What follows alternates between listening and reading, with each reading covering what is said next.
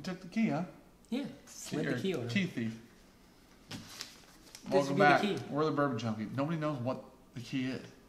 Probably most people know what the key is. Yeah. We're the Bourbon Junkies. I'm Dan. I'm Sean. And tonight, we open a brick of cocaine.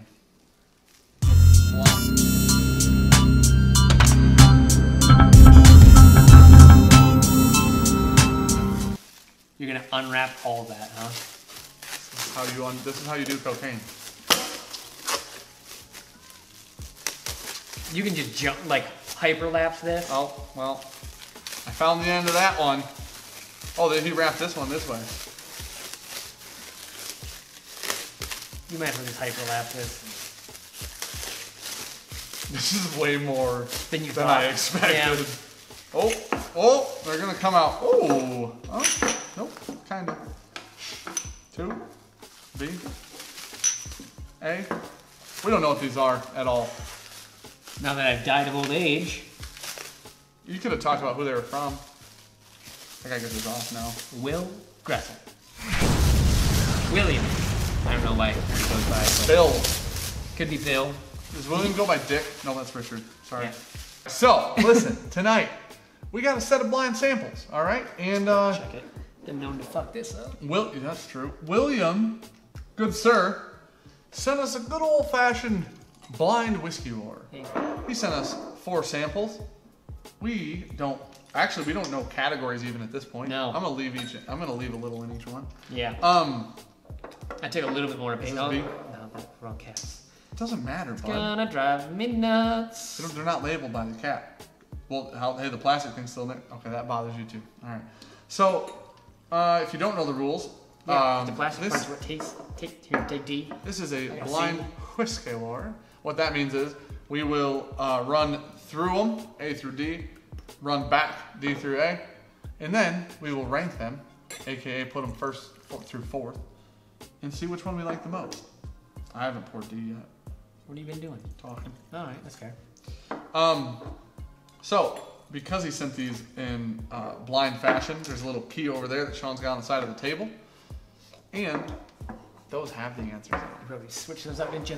Like I said, no, I didn't. Like I said, we don't know the category for these. We don't know proofs, ages. We literally know, we know drastically less than the San Francisco World Spirits people knew when they did theirs. I think one of these is McKenna and it'll come first. Let's get into it. Wow. Hey. This is the most on topic you've ever been in your life. I'm living on a topic, dude. Oh, That sounds good. it's a little floral. Oh, that is a little floral. You know, There's some. With a I proofy can't ever. way. I don't No, it's know if proof. it's proof because it's so warm right now. it's proof. It's 1 billion in this garage. I think it's slightly under 1 billion, but yeah, it's close. Heat index of 1 trillion? 999 million. Like a proofed up Blanton's Gold. Oh, Make that make sense. Blanton's Gold is not a low proof though. It's not. But it's got that little thing about it. So it is definitely like red fruit heavy Yeah. for sure. But Red fruit. I mean, caramel, proofed up Blanton's Gold could be an Antique 107 butter. in a weird way, both florally kinda. If Sean loves this and I don't, this is Antique 107 or Maker's Cask. Those are the options. Not Maker's Cask. Don't think it's Maker's either. Or sorry, I don't think it's Antique. I like that. I really like that too. It has an orange citrusy note on I think the it's palate. zesty. Mm-hmm. I don't know. And then I think a little chocolate on the finish. I keep getting like a black cherry note in the back of this. I'm gonna say a chocolate covered coffee bean in the finish. A tiny. I'm not saying like the milk chocolate or the dark chocolate or whatever it is. It would offset the bitterness of the bean. Like way in the deep back, it's like a dark cherry cola-y on the nose. All right. Bye. B for Bad Mama Jamma. Oh my goodness gracious. That should be a fun time. That's like Caramel banana. Yeah. Velvety, caramely banana. Have you ever smelled velvet? Like it's syrup. It smells like... That's log cabin after you put it in the microwave and drizzle all over. What's log cabin? It's a type of syrup. Oh, we are a Mrs. Buttersworth house. Okay. That's why. Okay. Sorry for the confusion. Not an Aunt Jemima? It's not Aunt Jemima. Aunt Jemima is not a Miss Butterworth. It's not. Just not. There's a... Like a... I don't think it's wax in it. I think it's like a fatty, funky note on the back end of this. If you took the ripest banana that wasn't brown yet or bruised, and you just drizzled warm caramel all down it. I would think Eagle Rare store pick off this. Nope. Nope. If it is, I'm gonna cut out me saying nope that confidently. You know what I was thinking more is like I'm almost thinking like an Old Forester, but it's almost like it's not as dense as President's Choice, but it's way more dense than like any store pick. I've never got that like fatty smell off of Old Forester. That's the thing that's missing from the Old Forester. I can definitely get it in the background too. That one always stands out for me. Man, that follows through. But man, it's got like a birthday cake through. To it. Like okay. Sweet. Good luck beating that. That is fat kid. That is a fat kid's bourbon. I don't care what anybody says. Like it's oily. It's nice and oily. Mm-hmm. It's really sweet. The oak slides into those DMs at the very end. Dude, after that's like a long night of drinking. Like how that finishes out is like that sweet oak barter house-ish. It's really rich too. The longer it finishes, I'm getting a little too much oak. The longer it finishes. I'm getting a little like it's fading into like a touch of cinnamon, I think. Oh, that's it. All right, do we want to update them to what we just Beat was learned? great. Yeah, so we don't necessarily know, but we think these are all 10-year plus MGPs. Yeah. That's what we think. Yeah. That's like we know one of them is a Litchfield cask, which we've never had. Yeah. That's literally all the information we have. So you guys have all the information that we do. C. Oh my gosh. Okay, this will give the nose on this is gonna give B a run for its money. It's got a little bit of that dry oak into it, like right in the mid. A little bit. Like it's almost an undertone on the Craig entire oak. thing. Almost an Elijah Craig oak, but not in an offensive way. No. It's like the good part that Elijah Craig left in. Ooh, this is that rich. This is. Now here's the thing. This could be placebo because of what we learned in between. This smells like a good Mayor Pingree Blue Label to me now. All right. It's that rich, dense oak with some of that cherry, like some of the dark chocolate covered cherry. Yep. That's where I was gonna go with it. Dude, that's so good. Oh, it's like toasty. That's like toasted marshmallow. Oh my gosh. That's like that's dessert in a different way than B was. It's very sweet, but it's not the same sweetness. I feel like that one's just a little imbalanced though. Okay. Like a little spiky. It doesn't have not that it's spiky, it's just late. Like the front of the palate just feels kind of muted, and then it all rolls on mid palate into finish. I feel like up front it's just vanilla, but that finish is that caramel drizzled oak. Yeah, it's really good. I'm gonna have another little nip. It's almost got an herbal note on the late finish. Is that your second sip? Mm-hmm. On the late finish, I got like an herbal note to her. Like a slightly earthy note? Just a tiny bit. Just a tad. It kind of poked its head up and left. For me, I think it's like a good barrel char is okay. What it rolls out into. Yeah. There's a nice oakiness in there. But it doesn't get to like any coffee or chocolate or anything like that. No bitterness. It's just kind of a barrel char. All right, D. Oh, this is very different. Well, that is very different than all the rest of them. Can't wait. You just kissed your bicep? No, you kissed it. I was getting low. I'm gonna rewind it so everybody can hear the sound. I was getting. There it was. This is very different. This is very chocolatey on the nose. Zesty, like lemon. Do you get the chocolate too, though? You know what I'm saying? In the end, like it's yeah, I do. How about that? I get the lemon. I see what you're saying. Yeah. But it has that like candy bar sweetness. It's weird. Yeah. That is weird. That's drastically different. And like it's got a spiciness to it. Yeah, too. yeah, okay. I think that's the zest. I Yeah. think the zest is like a little spicy. It's spicy. Is it? Mm-hmm. In a very good way, though. I think there's almost clove on that. Is Lakefield a rye? I have no idea. We don't know what it is. That's spicy. There's a that's spice. good. There's like a... Oh. There's like an allspice in there. That really like evolves through too. Like it's pretty spicy, like all throughout the middle part of my tongue. And then it sits there for a minute and I have a breath and it just pulls it down. That is all spicy. That is like an allspice. Ooh. I'm not calling it a rye. I'm saying I could be tricked into believing it. it's got that it's really real spicy. Really like oily and really spicy nose that would make me think it is rye. But it's more like an Old Forester rye where it is that like I said, oily, like high barley maybe. Yeah. It's very different. It stands out. I think it's very well balanced too. Like start to finish, all the way into like after having a breath, you're like, dang, that's still going. It's got such a long finish that it evolves. Yeah. All right.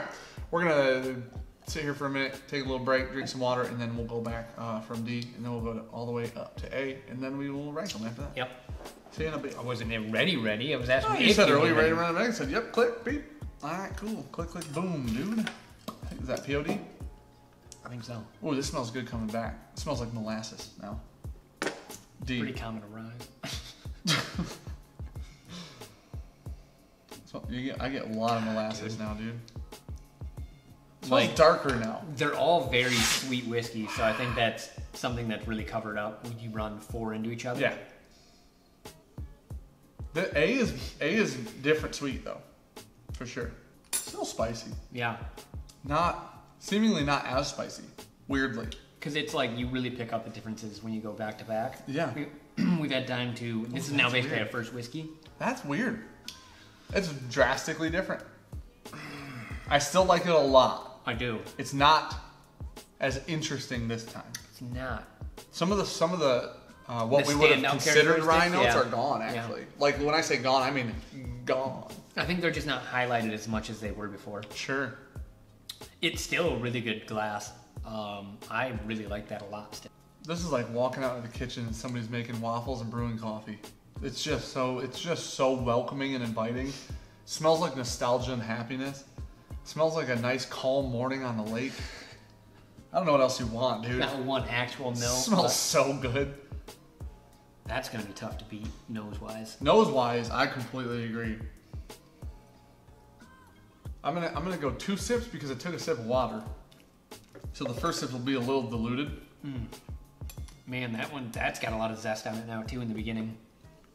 So now it's caramel up front, oak in the end, dude. Now you're tasting in reverse, like everything that's highlighted out of this one. Yeah, I like that. That tastes like really good classic bourbon.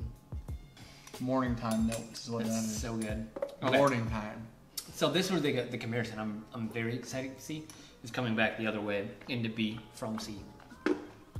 Oh! Dude, it's still really... This is Banana Foster. It still reminds me of a really good Old Forester store pick. It's like that, but I feel like it's there's too something dense. there's something on top of it too. It's too much richness though. The back end is all that rich notes that it didn't have. Like it had the sweetness, but it lacked the dense oak chalkiness and the end. It feels like I'm swimming in toffee. That's what it feels like. It feels like I'm back, what do you call it? Backstroking through a pool of toffee. You're a breaststroke kind of man, be honest here. I don't think I know how to actually, I'm a doggy paddle kind of man, you know what I'm saying? You're the don't drown kind of guy. You're the lifeguards on watch kind. That guy's gonna give me trouble. Okay. I think that the palate on that follows through on the nose exactly how you want it to. That's what I think. A is pretty solid too. A, mediocre at best. Mediocre at best. Let me tell you why. It's the most floral by far. It's like that red fruit. Fuck, that's good. There goes the swearing. Okay. A's okay. I think that if there's a graininess or earthiness in one, A has it. Yeah. Okay. Like a youngness almost. Yeah, that's what I'm saying. That's what I mean. That's my intention. It's got the most sharp notes in it. Yep. All right. You want to rank them? Do you know yours? No. I was gonna say there's so you want to take some time to rank? Yeah, okay. yeah. We're gonna. I got 1 or 2 A and B's. I want to do. We will be right back. All right, we're back, and they're placed, and you know, I think it was actually relatively easy. I'd say relatively easy. Yeah. Full redneck. This is the fastest stands ever placed. Yeah, that might be true. So, we actually completely agree. Mm-hmm. 4th through 1st. We agree on all 4. Want to go 4th place first?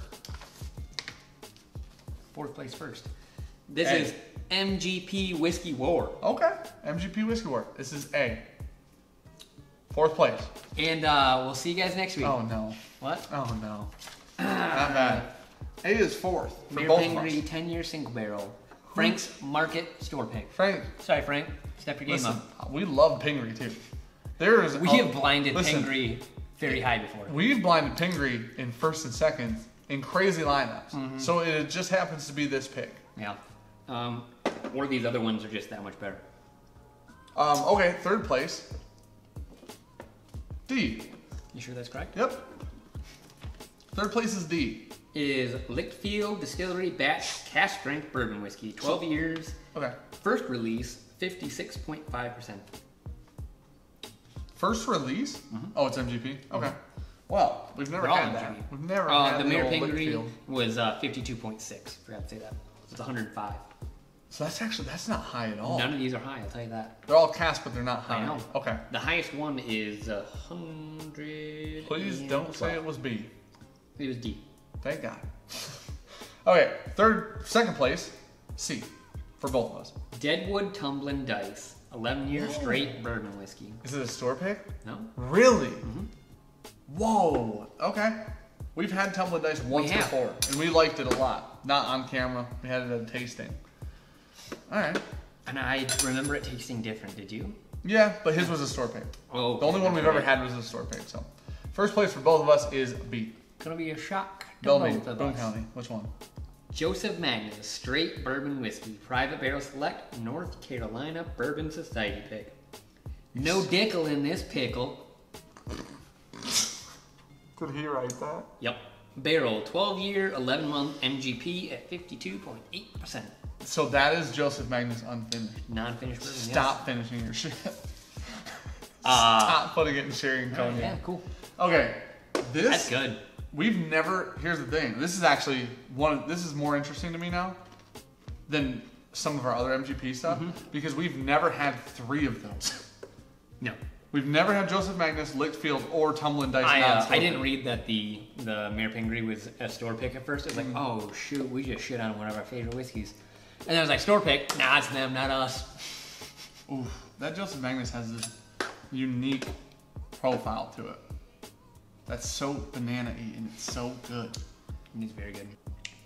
Thank you, William. Yeah, this was great. Thank you, sir, for sending us these. It's a treat.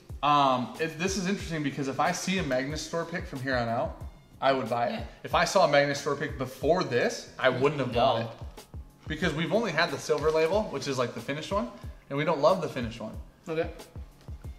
What? His lineup. I forgot. Yeah, he put that. I might be a little biased to my State Bourbon Society group, but his order was BDAC. Yours is BCDA, so pretty close actually. Yeah. He put our 2nd place last. Yeah. That's crazy. That's cool that he put his own. I like that. I do like that. That he put his own order on there. Tell us, let us know if you send us samples that we're gonna do a war on. Yeah. Definitely let us know what you think. Yeah, he put his order on there. Just I don't know if he did them blind, but that'll let you know if we recommend stuff, and you should. Yeah, if you follow our palates. Yeah. Yeah, I like that. I like that. Joseph Magnus, shockingly amount.